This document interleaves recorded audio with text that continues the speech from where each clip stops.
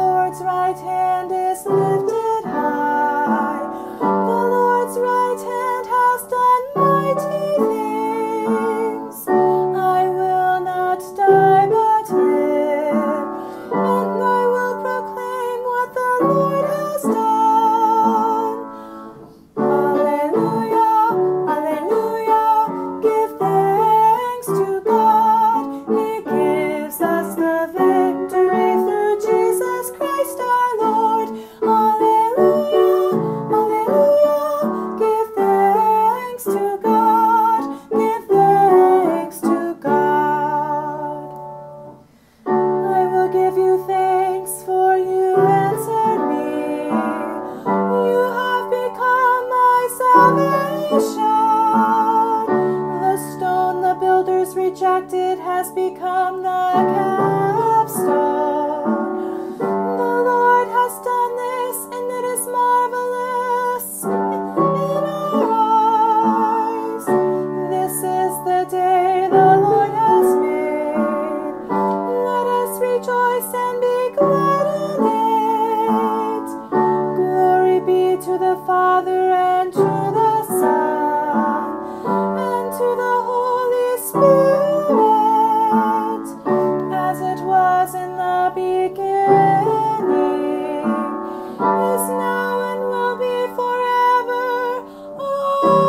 Amen. Alleluia, alleluia, give thanks to God. He gives us the victory through Jesus Christ our Lord. Alleluia, alleluia, give thanks to God. Give thanks to God.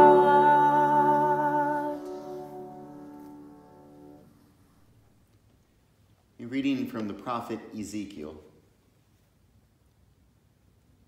The hand of the Lord was upon me, and he brought me out by the Spirit of the Lord, and set me in the middle of a valley. It was full of bones.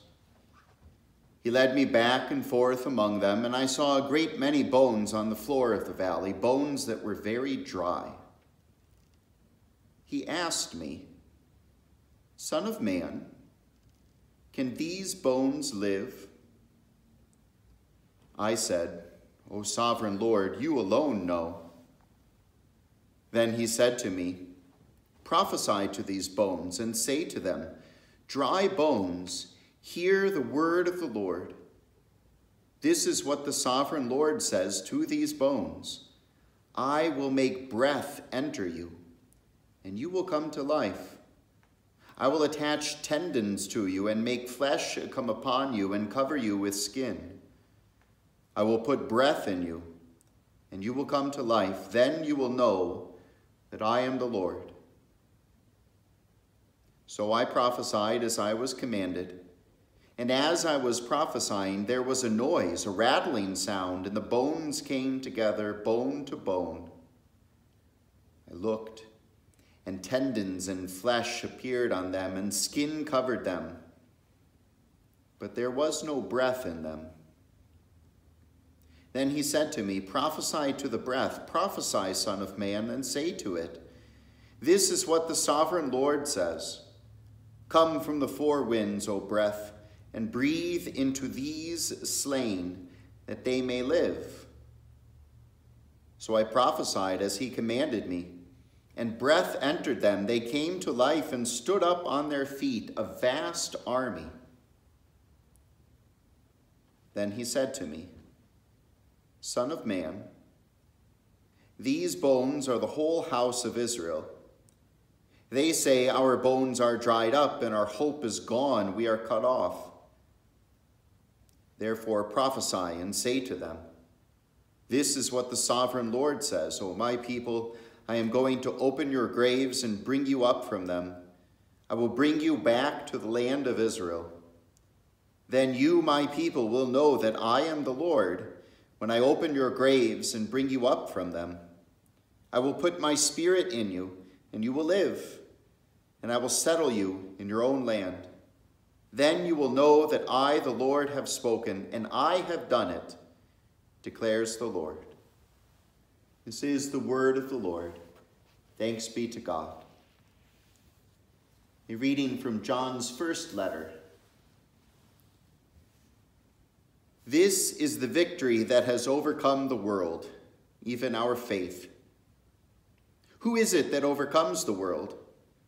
Only he who believes that Jesus is the Son of God. This is the one who came by water and blood, Jesus Christ. He did not come by water only, but by water and blood. And it is the Spirit who testifies, because the Spirit is the truth. For there are three that testify, the Spirit, the water, and the blood. And the three are in agreement. We accept man's testimony, but God's testimony is greater, because it is the testimony of God which he has given about his Son. Anyone who believes in the Son of God has this testimony in his heart. Anyone who does not believe God has made him out to be a liar, because he has not believed the testimony God has given about his Son. The word of the Lord. Thanks be to God. The Holy Gospel according to St. John. On the evening of that first day of the week, when the disciples were together with the doors locked for fear of the Jews, Jesus came and stood among them and said, "Peace be with you." After he said this, he showed them his hands and side. The disciples were overjoyed when they saw the Lord. Again, Jesus said, "Peace be with you. As the Father has sent me, I am sending you." And with that, he breathed on them and said, "Receive the Holy Spirit. If you forgive anyone his sins, they are forgiven. If you do not forgive them, they are not forgiven." Now Thomas, called Didymus, one of the 12, was not with the disciples when Jesus came. So the other disciples told him, "We have seen the Lord."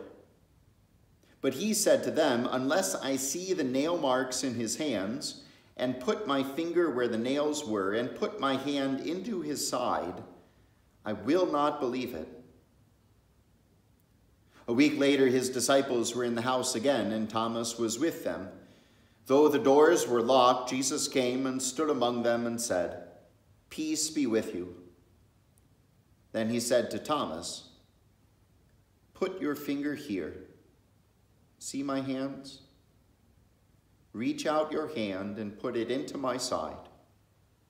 Stop doubting and believe." Thomas said to him, "My Lord and my God." Then Jesus told him, "Because you have seen me, you have believed. Blessed are those who have not seen and yet have believed." Jesus did many other miraculous signs in the presence of his disciples, which are not recorded in this book. But these are written that you may believe that Jesus is the Christ, the Son of God, and that by believing you may have life in his name. The Gospel of the Lord. Praise be to you, O Christ.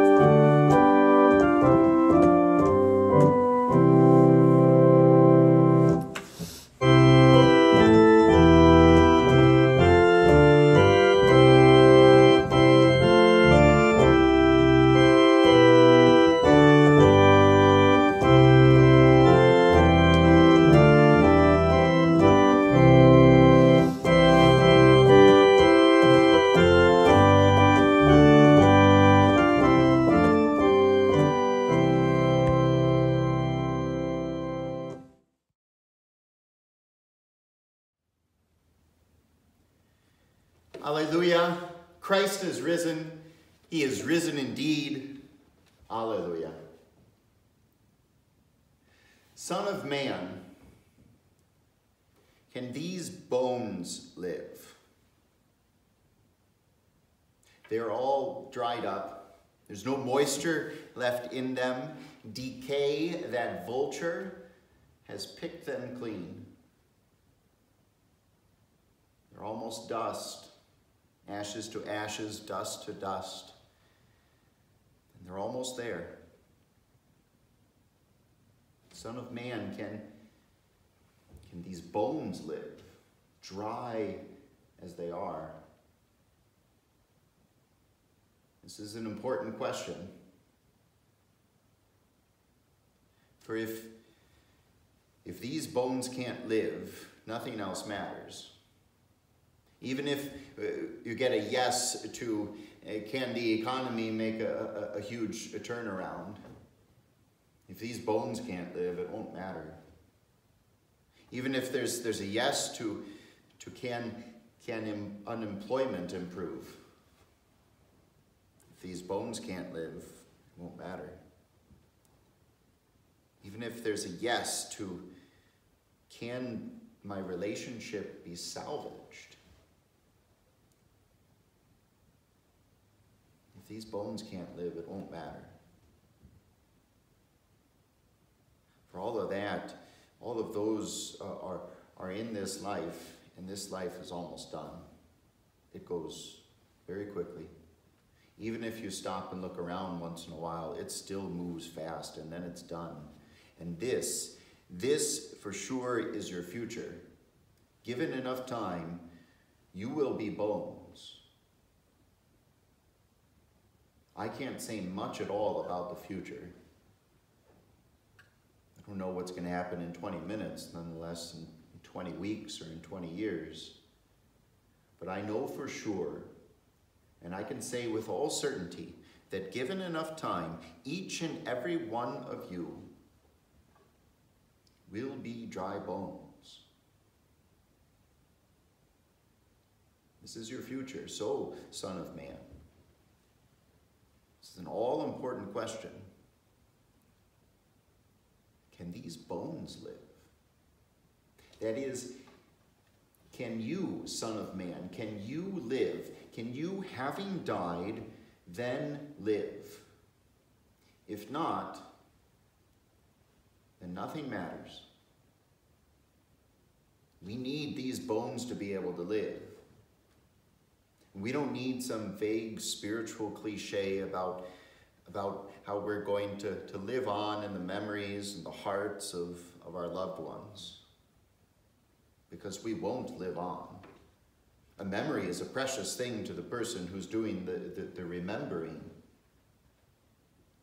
But if we have died, then our future is in these dry bones. No, we don't need some vague spiritual cliche, like a placebo in the face of death. We need these bones to be covered in tendons and in flesh and all wrapped up in skin, and we need breath breathed in. We need these bones to live because we need better vague cliches. So, Son of Man, can these bones live? Not on their own. There's no shin bone that lies there by itself alive, separated from the knee bone and the hip bone and the skull way over there. No, the shin bone cannot live on its own. Can these bones live not on their own and not without breath? For even if the shin bone, the knee bone, the hip bone, the thigh bone, the hip bone were all lined up and joined together, even if tendons, flesh, all wrapped up in skin, if there is no breath, there is no life. And not just any breath, but the breath of Almighty God. if he does not breathe in, these bones cannot live, and if these bones cannot live, we have no hope. And there is no point in anything. These bones cannot live on their own, cannot live without breath. Son of man, can this Thomas, called Didymus, the twin, can this Thomas live? He's out there on his own. He's not listening. He's refusing to hear. He's refusing to accept the breath of God. Doubt, that vulture, has been picking away at him, picking away at his faith. And given enough time, it'll pick it clean. For doubt is never satisfied. It'll just eat away until faith is gone. Until Thomas is all dried up. Can this Thomas live? Not on his own. And so Jesus in love will not abandon him, will not leave him alone. The apostles are sent out. They go. They talk to him. They gather him in. And he who was missing on the first day of the week was there on the 8th. That second Easter Sunday. They gathered him in. Brought him together. He cannot live on his own. No Christian can live on his own. We are not meant to be on our own. None of us has just a personal relationship with Jesus without a relationship with other believers. There's no shin bone that has a personal relationship with the skull without the knee bone, the thigh bone, the hip bone, and on and on. And there is no Christian who has just a personal faith, just me and Jesus. To long for that, to go in that direction, to cut yourself off from the family of believers is to cut yourself off from Jesus. It's deadly. It was a terrible spot that Thomas put himself in by being away from his fellow believers. Doubt starts picking away, and it will pick clean until you're left as dry bones. You are not meant to believe on your own.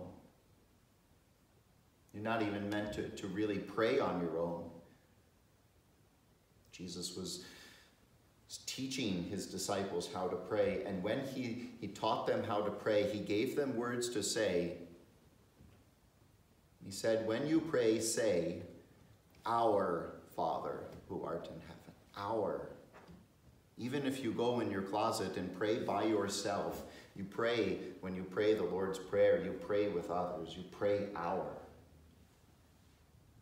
It's not just you and Jesus. It cannot be that way. Jesus loves you too much. So he's given you knee bones and thigh bones and hip bones so that you can be with them, so that you can be blessed.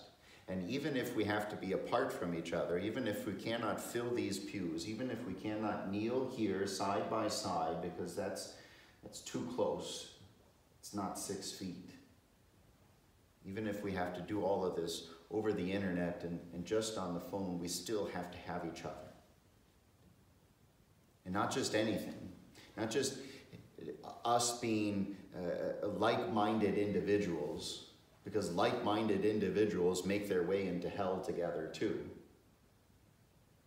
A whole bunch of bones, even covered with tendons and flesh and wrapped all up in skin, is not a living being. Unless there's breath.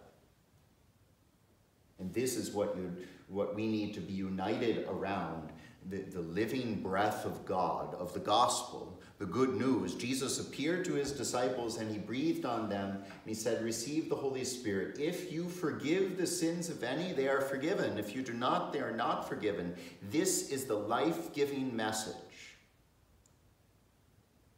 Message of forgiveness of sins. And this is what you are to speak to one another. Do not simply talk about the weather and about politics and about other things that are going on in life. Do not simply speak about those things that will not matter when you are just dry bones. Speak to each other the gospel. Forgive one another. For when you do that, you are not simply imparting information or sharing your opinion. When you do that, when you say, I forgive you, Jesus died for you. It is not on your account. You are not guilty. Jesus loves you and he always will. You are a beloved child of God. You are God's own child in baptism. You can gladly say it. When you speak those words of gospel comfort to other people, it is not just imparting some information. There, Almighty God is breathing into that person the breath of life. It's more remarkable than when the breath came and all of them bones in the valley of dry bones started to rattle and come together and stand up, and they were a vast army. When you speak gospel comfort to one another,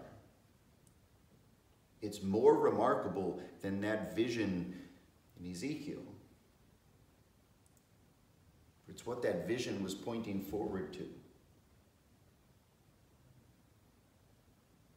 It's the fulfillment of that picture. It's the real thing. It's the breath of Jesus. It's the Holy Spirit working to give life where there cannot be life on its own. You speak Jesus to one another.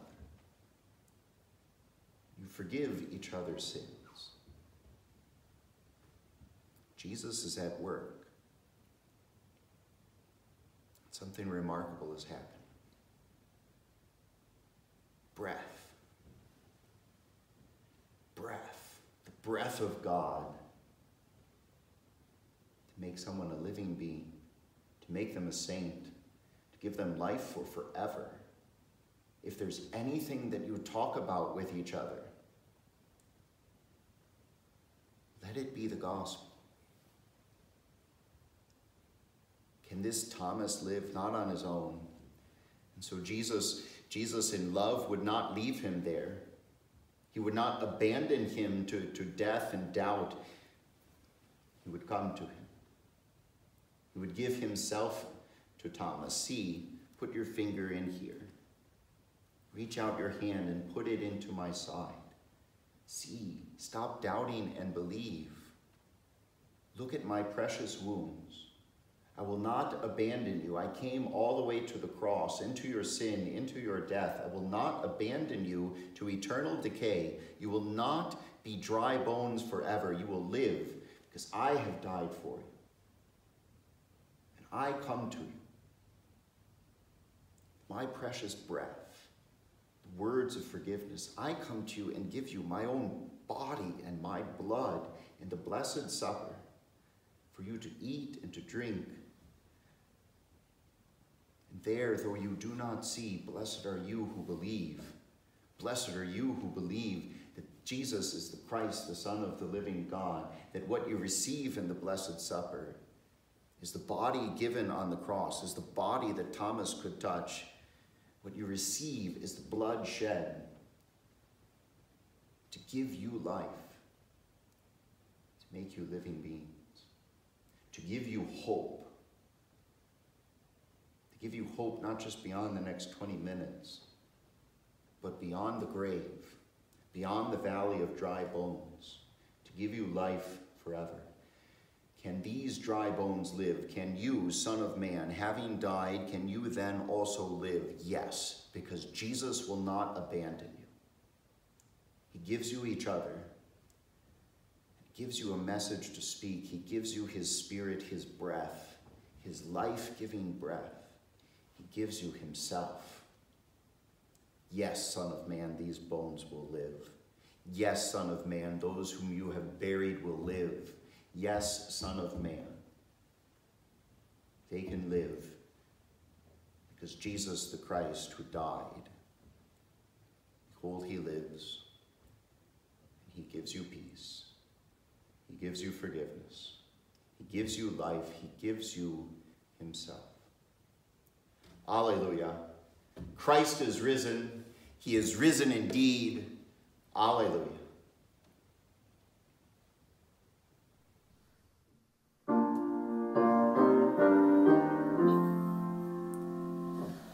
We praise you, O God. We acclaim you as Lord.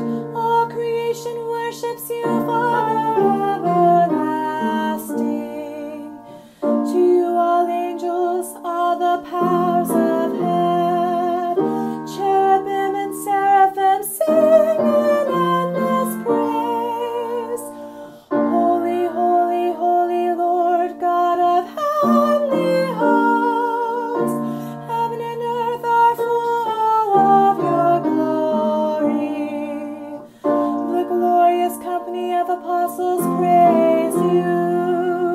The noble fellowship of prophets praise you. The white-robed army of martyrs praise you. Throughout the world the Holy Church acclaims you.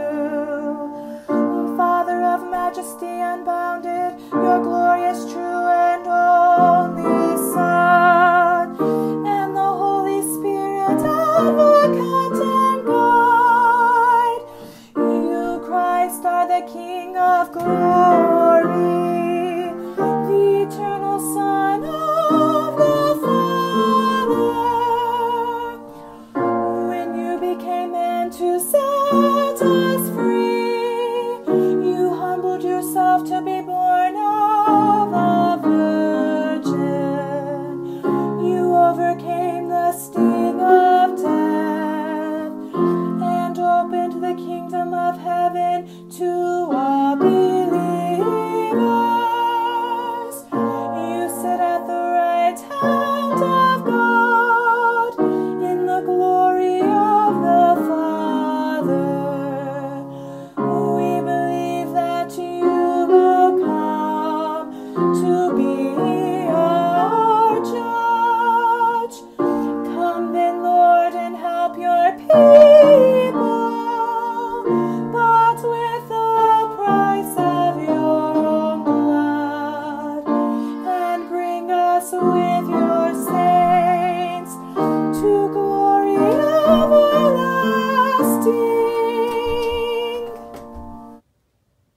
In the morning, O Lord, I call to you. Be merciful to me. Lord, have mercy. Christ, have mercy.